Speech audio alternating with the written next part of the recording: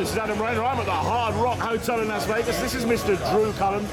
I believe you were responsible for designing one of the finest woofers I've loved forever in a previous life. Yes. And you guys have got some literally awesome subwoofers here. In this ballroom. I know we're about to finish and they put the lights down, but my camera doesn't care. Drew, tell us about these huge woofers. I am having the Mickey taken out of me on the internet for calling something weapons grade, but this is a weapons grade woofer, isn't it? I guess you could say that. Yeah. So essentially this is our new T3 19-inch woofer. It's actually available this first quarter this year, and one of the key elements to it is actually the engine behind it. And what I mean by that is our voice coil. It's actually two separate distinct voice coils that are powered by two separate magnetic air gaps using one common, which you cannot see here, one common large 5-inch diameter neodymium magnet. Very high temperature, very high power, very high energy magnet. I hefted it into the air, I whipped out a small torch and stuck it right up the hole. I've seen it, it's a right chod of Neo up there. It's an expensive part, I guess. Yes, the single most expensive part on this driver. Yeah, definitely. So what's unique about it is, because there's two air gaps sharing a same motor, same magnet, we have a north pole and a south pole with each of the coils the polarity has to be reversed relative to the other. So in doing that, we essentially have a very efficient, effective push-pull motor design. So while one's losing it in under H, the other one's up to its neck, and you never lose grip or gauss. It's really BL is the term, isn't it? Yes, it's the most efficient use of a single magnet if you can afford to do it, and especially in a high power woofer. So the X-Max or the Excursion linear X-Max on this one is 35 millimeters one way. 35 millimeters one way X-Max. Yes. So what it gives you essentially a peak-to-peak linearity of nearly 3 inches. But on top of that, if you think of it like noise-canceling headphones, it cancels negates, the push-pull aspect negates all the nonlinearities that are normal in a normal woofer. The push-pull actually cancels it and offsets all those problems. So we don't have to use shorting rings. We don't have to do any of the stuff you'd have to do to compensate for it normally. So it's a huge benefit on that. This really is the woofer that, dare I say it, I'm not going to name any brands, but there are some out there that just think if you pile it up higher and it's just more of it. You know, there are some huge woofers that just go blah, blah, blah, blah, and they're horrible. I hate to say it, but I'll go on record. I don't like. Yeah, this is there's a lot SQL.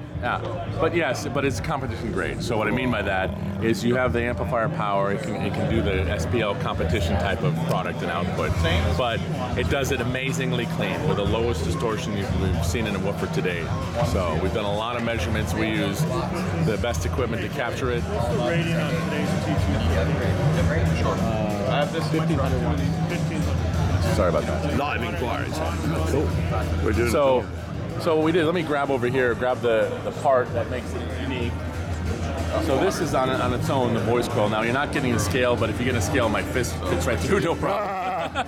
You didn't. It's vast. Yes. It's vast, but this is edge wound, very special bitted wire as well. Yeah, this is from Japan. You get it made for you guys. Yes, and it's a single layer, meaning a lot of the competition woofers have flat wire, and what it is flat wire usually wound on the flat with many layers, and each layer traps the heat of the layer under it, and the distance and the expansion and everything about the multi-layer, the air gaps, the pockets between the layers and turns create issues in heat and potential hot spots.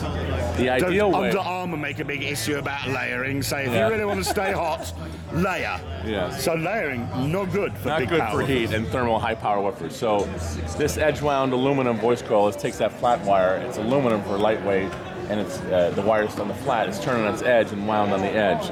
So what it is every single turn is exactly the same circumference and dimension. So as this gets hot and expands and contracts, it does it evenly, uniformly. Linearity is your word. Thermal. Yes. That is so important. What a clever piece of kit. Yeah, heat is the enemy. Yes. So that's the engine. The engine really is clean. So what makes it beyond that is we have to have a suspension, like a car. It has to have a suspension to be able to withstand all that excursion and movement. And it has to be stable and linear. So to characterize that, we had to develop a new material for the surround, and this is the first injection molded foam.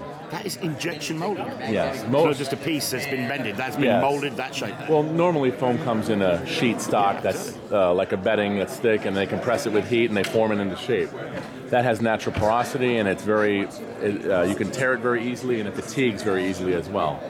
So this material, by injection molding this foam, we get the benefits of the lightweight of foam, but we get the performance of a sealed and very strong rubber material or elastomer material because of the way it's made. So again, we're the first in the industry doing this.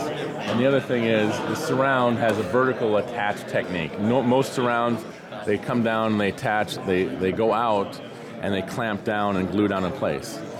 This comes down and goes inward, and essentially, normally you couldn't do that because to pull the part out of the tool, it would interfere and you couldn't do that. So, but we've developed a technique where we can really essentially peel the surround after it's cured out of the tool and get a good surround, everything we need.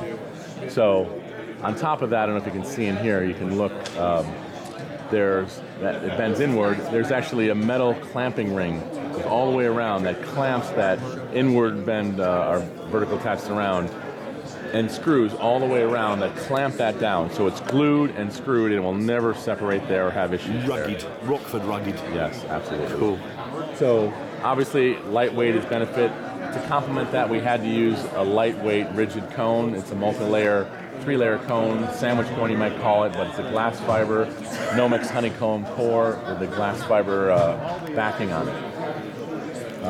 So there we have it, a 19-inch woofer. Yes. It's going to be $2,500 retail. Yes. By the time it gets to the UK, it's going to be about that in Estadolina, because that's going to be a shipping item. Yes. Sir, thank you so very much. The Rockford fans in the UK are going to die. Thank you, thank you. You saw it here first on Talk Audio TV in the Hard Rock. Yes, thank you.